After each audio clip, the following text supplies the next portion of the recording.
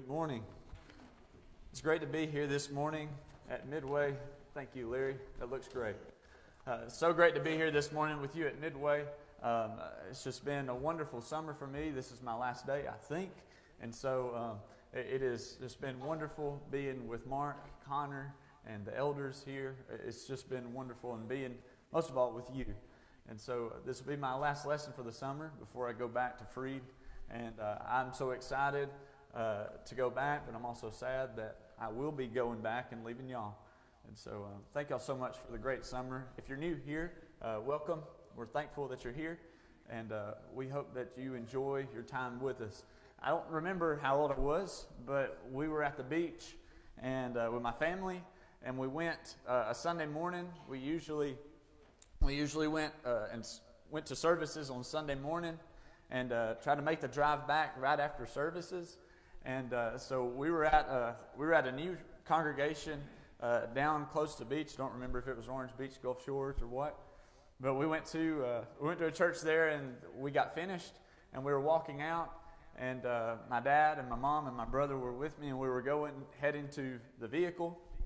I don't know if you know what my dad looks like, but still the story makes sense once I get done with it. But we're walking out, and a lady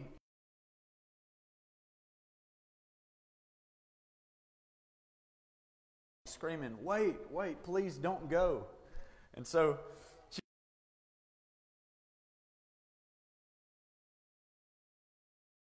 runs up to my dad, and my dad's got this black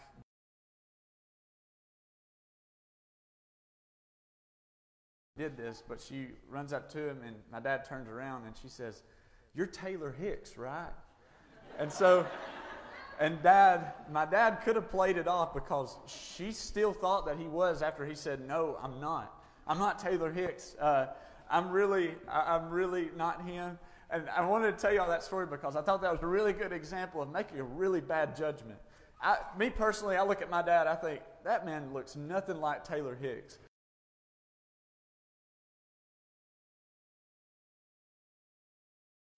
But I don't think he looks like him at all. And so we have different judgments.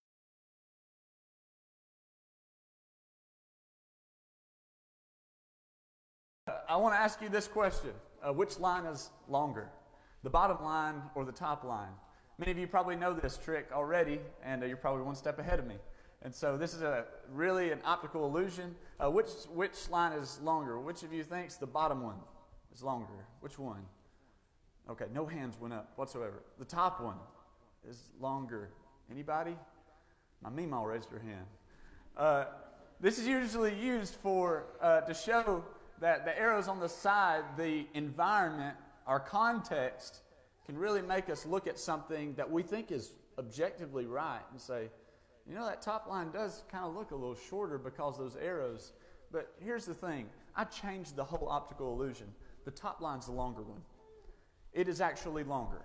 I don't care what you have to say. I changed it on my PowerPoint. The top line is longer. I don't care what you say. I will show you, if you want proof, I will pull out my laptop and I will show you after. The top line is longer. Some of you who probably already saw that said, well, actually, the optical illusion is they're both the same length. That's not the case here. I just wanted to prove to you this morning by the story that I told and by this example, we are terrible at making judgments. Even when sometimes we think we already know what the answer is. You may have thought, well, they're both the same length because, hey, I've seen this before. I know. No, you don't. And I'll be honest with you, I probably would have said the same thing if I was in your shoes. The top line is longer. I want to go through a few things. We got to become better at this. We got to become better at judging. We have to become better at it. Some people say, "Judge not, lest you be judged," and they're quoting Jesus there, and I believe what Jesus said. But as Grant read, if you're really listening to it, Jesus isn't saying don't judge at all. Don't make any judgment whatsoever. Parents, you make judgments all the time with your kids. They do something wrong. You got to make a judgment on how you're going to punish them and how you're going to react to it. If they did something wrong, then you've already made a judgment on what they've done. It's wrong. It's either good or bad. Think about this one. This is kind of scary for the person who says, you don't need to judge. Is God good? Is he a good God? People say, oh yeah, he is a good God. He's definitely a good God. That's a judgment. You judged God. God is good.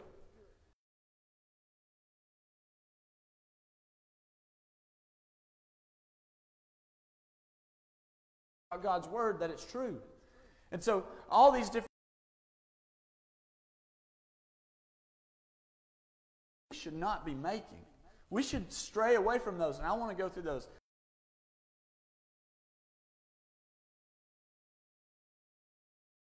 Then the lesson will be yours. The first thing I want to talk to you all about today is we need to gather the evidence.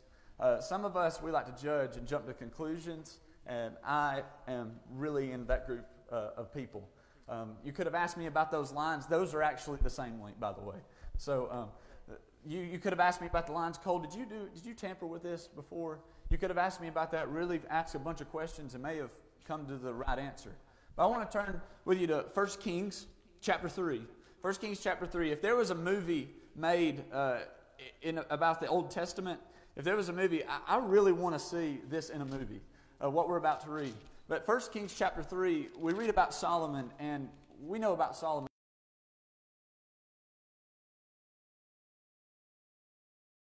On the face of the earth at that time, people were coming from all over to listen.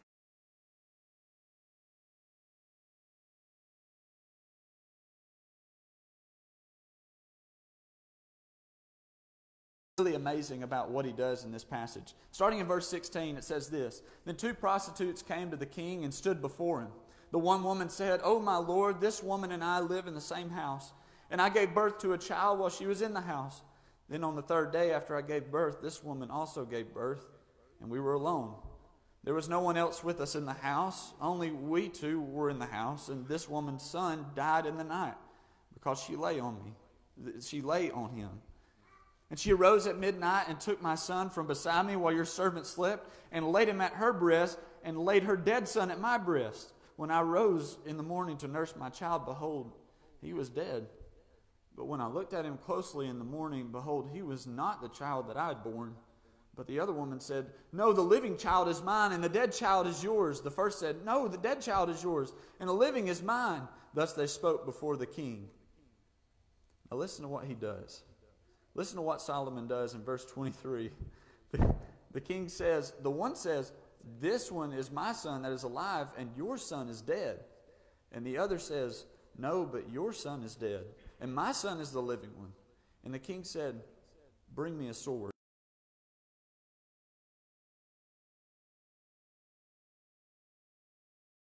And give half to the one and half to the other. Then the woman whose son was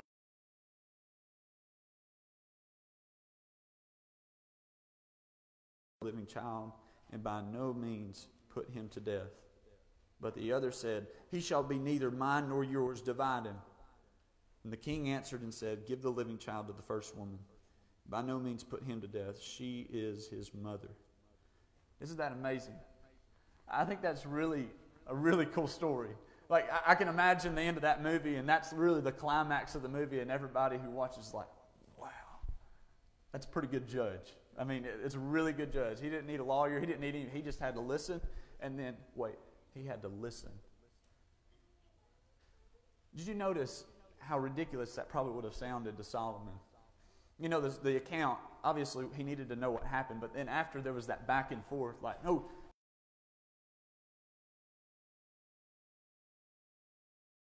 Arguing. And he says, "Stop."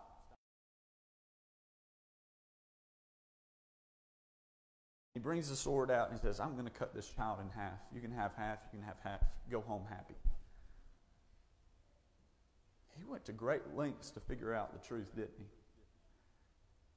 he? You know, he's the wisest guy who was living on the face of the earth at that time. And don't you think, how many of us probably would have listened to the account and listened to it and said, "Well, how did you know that it happened at midnight? How in the world did you know that she killed her child by laying on the child? How did you know? How do you know all these things in the account?" There's some questionable things in that account. But then also, you could probably look at the emotions and their mannerisms. Many of us probably would have said, "I bet that's probably the mother. That's the mother. You take the child." How many of us would have stopped after the account and said, "All right, I got to make a decision"? How many of us would have done that? How many of us would have gone to the lengths of the sword and said, "Listen, we got to make sure that this is the case. We got to make sure"? Or how many of us would have never even just listened to the women? Notice in verse 16, the way the story starts, it says, "Then two prostitutes came to the king and stood before him. I'm not talking to those women. I'm not talking to them. I got better things to do. I'm a king. I think it's amazing that Solomon sacrificed his time to listen to two harlots, two prostitutes, because a baby was in the balance. Don't miss what he did. As a wise king, I'm sure he could have made a good decision after the account. I'm sure he probably.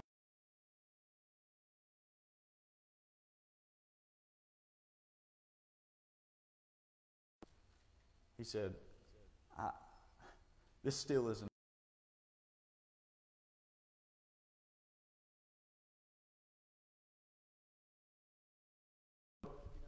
In the Bible, this is really echoed kind of in the New Testament, this idea of we need to listen. In John chapter 7, verses 45 through 52, turn there with me.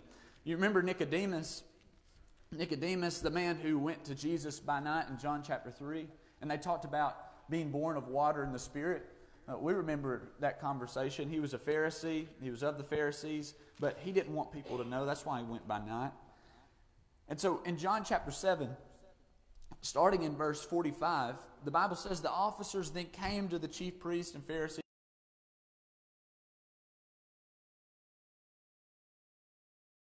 Arrest him, bring him to us.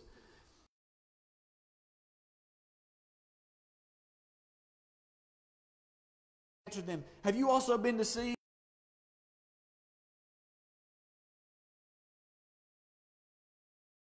And Nicodemus, listen to what he says.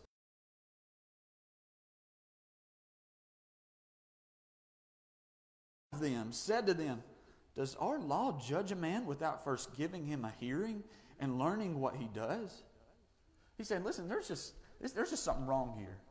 There's just really something wrong here. We're about to make a decision. We're about to judge this man, and y'all haven't even talked to him.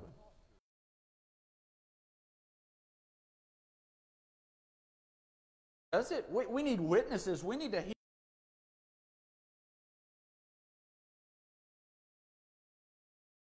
Or what he was sent to do. They wanted him dead.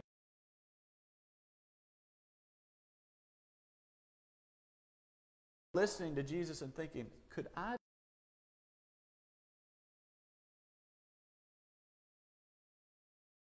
You know, maybe he could be the Son of God. Let's listen more to what he has to say. They jump to conclusions. Really jump to conclusions on the third day. The tomb's empty.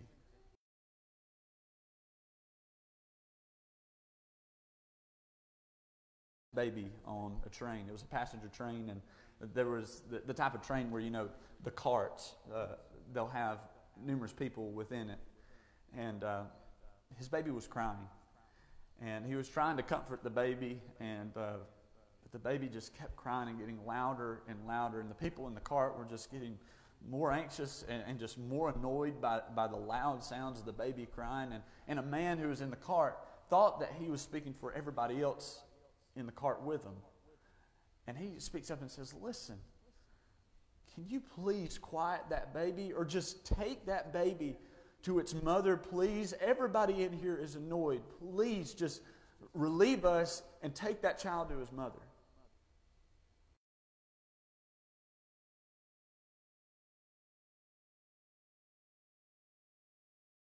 And he looks up at the man and says,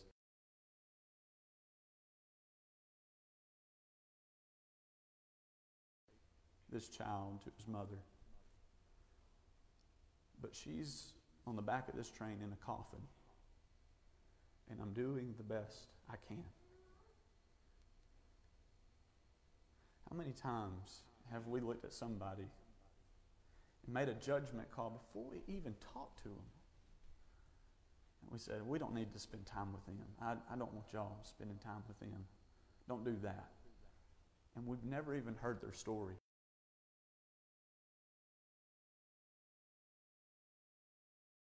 Elders in the church, y'all have such a great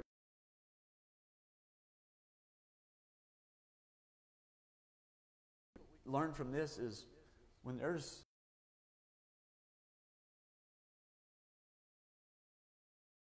going on, we have to listen to every party before we make a decision on what to do. We cannot jump to conclusions or anything like that. And then maybe even parents here, when a child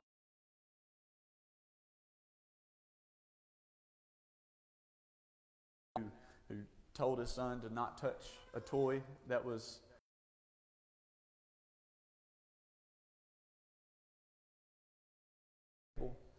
he kept trying to touch it and stuff and was going to knock it over. Well, the dad slapped the boy's hand.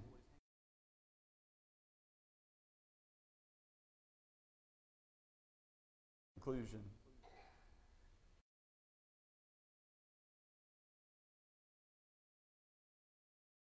Immediately, man, we think we're so good at it, but we mess up so much. Let's listen to stories before we make a judgment call.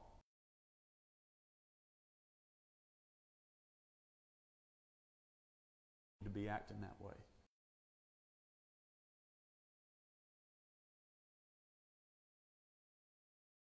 Maybe we could learn something from somebody and even gain a friend. We need to first gather the evidence. The next thing that I really want to talk to you about is we need to hold ourselves to the same standard. The standard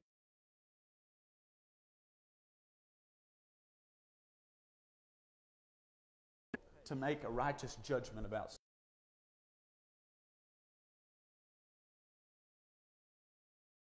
something. Judge righteous judgment. There's nothing wrong with making a righteous judgment.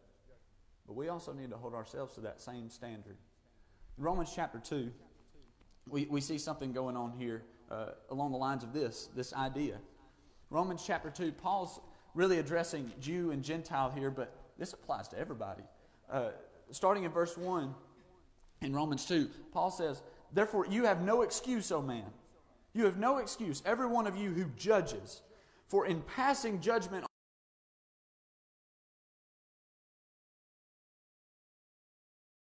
on the same things." Let's keep reading with me. We know that the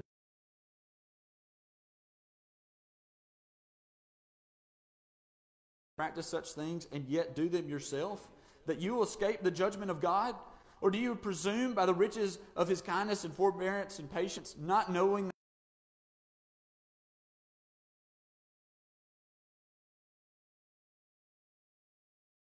up wrath for yourself on the day of wrath, when God's righteous judgment will be revealed? What's he talking about here? He's saying, listen, there's some people in here who think they're righteous. They're so righteous that they're the standard. Their life is the standard. And they're going around and saying, you don't need to be doing that. But yet, behind closed doors, they're doing the same exact thing. You're guilty of the same thing. Yes, you're right in accusing that person of doing that thing, but have you checked your own life? Who are you? What ground do you have to stand on to say that I am morally capable of making this judgment? It's hypocritical. That word hypocrite, at the time that it was being used in the biblical times, it meant an actor. You're just an actor. We all know who you are. You're just acting and trying to put up a show for everybody. And the next one is Matthew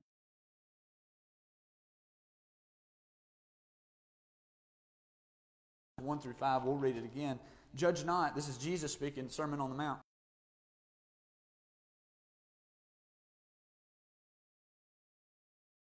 And with the measure you use, it will be measured to you. He said, listen, the standard that you're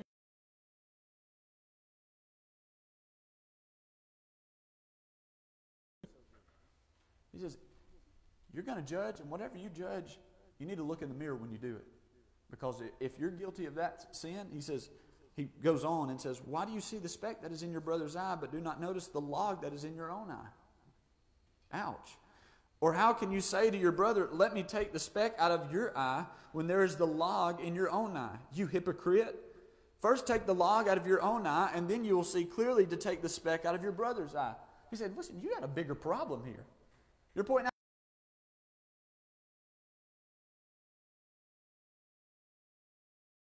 the same things.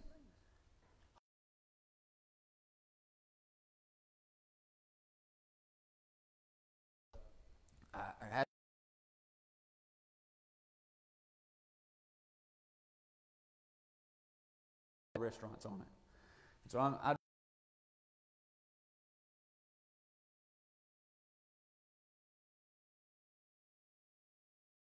turn down Airport Road, and I meet about 5 cars who have their brights on. And you can imagine how terrified I was. I just got my driver's license and I can't see. I'm terrified. And I'm thinking, why in the world do you have your brights on? How many people have their brights on tonight? I mean, is it darker than usual tonight?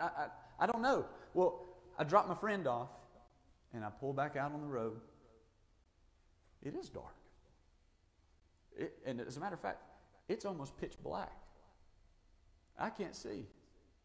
And so what I do is I acknowledge my mistake of not having my lights on.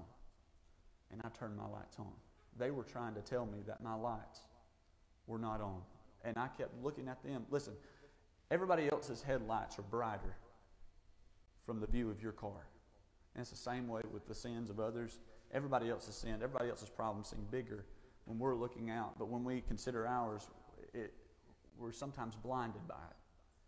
We need to be aware of that. We need to hold ourselves to the same standard. We're under God's standard.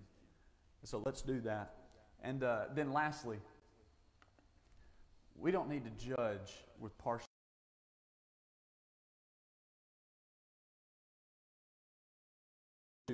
And they were being partial to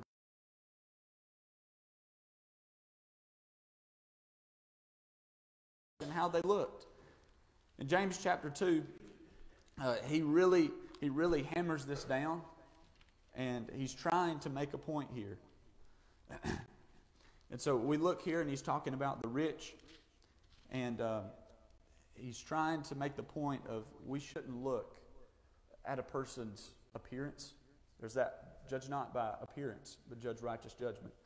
He said, don't judge by appearance, but judge the way God judges. In James chapter 2, just starting in verse 1, my brothers, show no partiality as you hold the faith in our Lord Jesus Christ, the Lord of glory.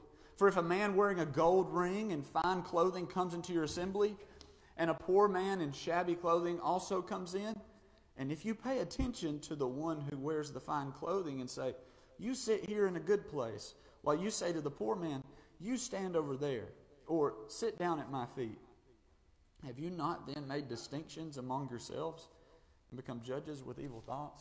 What's going on here? Well, he's saying, you're starting to treat people who look rich, who come in and seem rich, you're starting to treat them better than the people who come in and they are poor. You don't need to do that. You're judging by appearance. This is unrighteous judgment.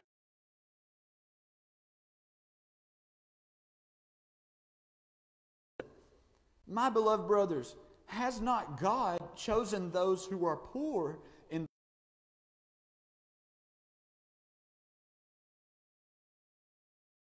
and rich? He says, listen, it's not the rich that are rich in the kingdom of heaven. It's not those. He says, it's the poor who's going to be rich in faith. He says, if you were judging by the character of somebody, if you were judging according to someone's character, you would have known who the rich person was.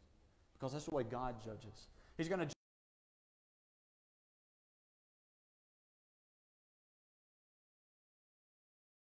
start looking at people more like God does, rather than looking.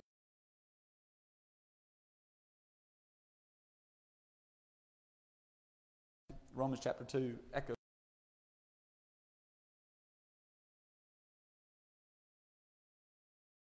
Oh.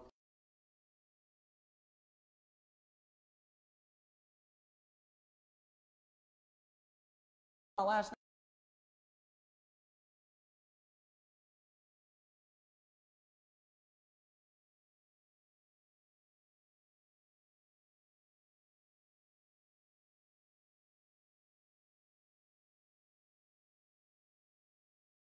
After worship, and the preacher preached on judgment, righteous judgment. He talked about God and being the righteous judge, and he shows no partiality. It doesn't matter who you are. All that matters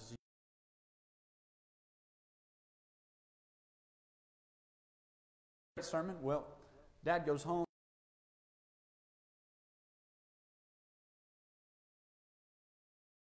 Partiality.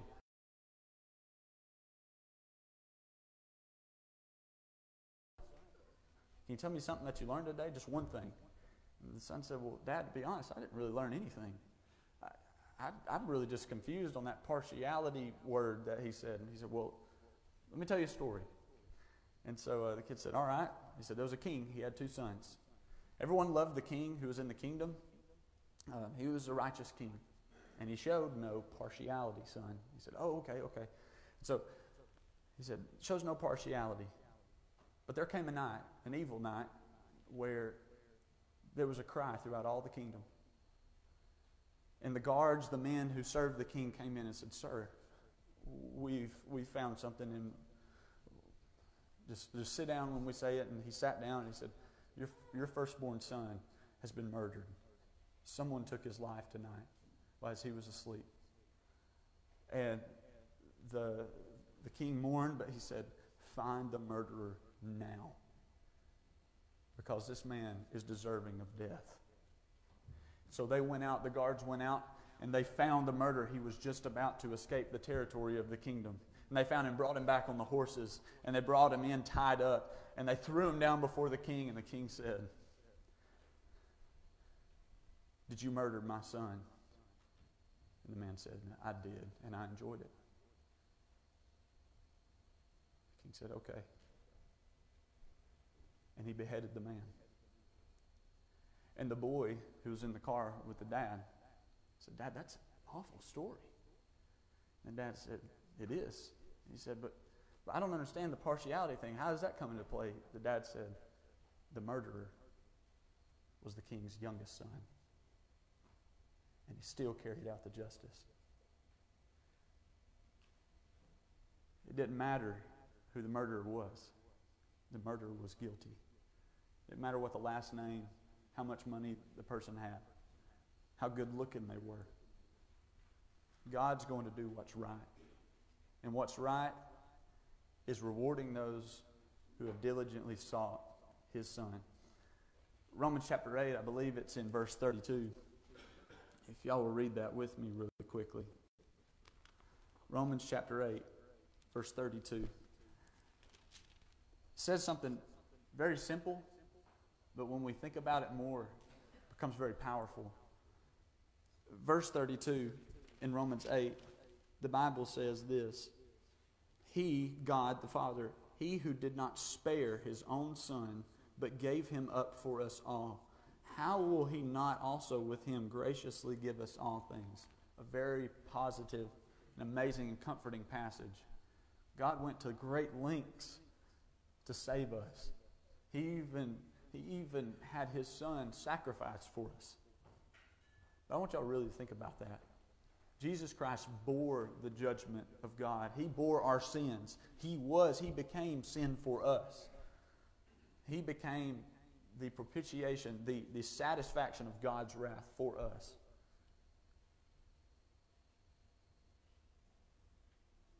Let me ask you this.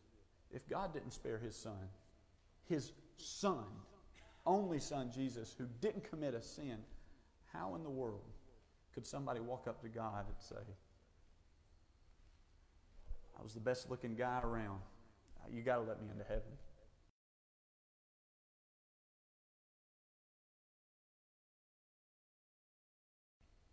God's not going to show partiality. He's not going to show favoritism. He's not going to look at somebody and say, I'm going to judge you differently because of the way that you look over here. That's not going to happen. And so, after all these things that we've said, we don't need to judge with partiality. We don't need to judge hypocritically. We don't need to judge with sufficient evidence. We don't need to do that. With partiality, I want to make a quick application. You know, my dad said this morning. He said, Cole, make sure to tell them about the dad of the kid who's in band, the boy who was in the band. And 160 members, and they're marching down the streets during a parade. And he said, make sure to tell them that the dad leans over to one of the ladies and said, look over there, my boy is the only one in step. He's the only one out of step. I don't care if he's your boy or not. We don't need to, I guess we could make that application with parents. And your kids are special. are very special. But don't disconnect that from reality. If your kids deserve something, they deserve it. If they don't, they don't. And I guess with church, we don't need to sit by somebody who's popular just every time simply because everybody knows them, or they're rich, or that they're just simply funny. Sit by somebody who you haven't met before and who probably doesn't look the same. Don't judge by appearance, judge righteous judgment. How is God going to judge us? How will God judge me in the last day? We'll all face judgment. There's no one here who will not. We will all face judgment. And so what I wanted to do is I wanted to read y'all some things that are beautiful about God and the judgment that He will give to us. He's not going to judge without the knowledge of what you've done. Romans chapter 14, verse 12 says, we're going to give an account. He wants to listen to what we've done. You realize that. He is going to listen. He's not going to get up there and say, all right, I know what you done. Yep, go. He knows all things, but here's the thing. We're going to give an account. And He's going to listen to our account. And so He's not going to judge without sufficient evidence. He knows. He knows all things, and He's not going to judge us unrighteously. Here's another one. He is not going to judge us hypocritically. He sent His Son to live a life, a human life here on this earth. Hebrews 4:15 says, He was without sin. There is not a sin. There will never be a sin when God is judging us that someone will be able to point the finger right back and say, but you did the same thing. No one will be able to do that because God doesn't have a problem. And lastly, He's not going to judge partially. We talked about that.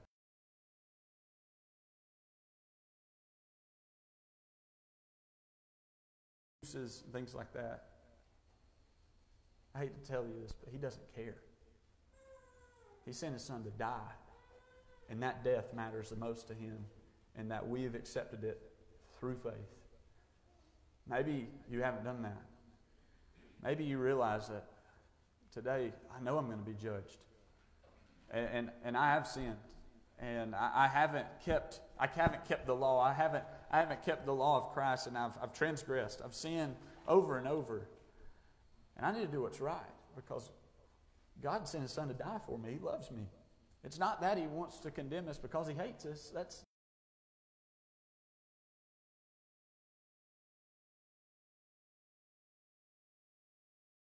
that verse, and it would make perfect.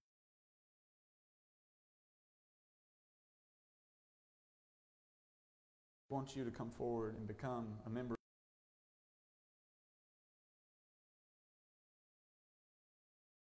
Make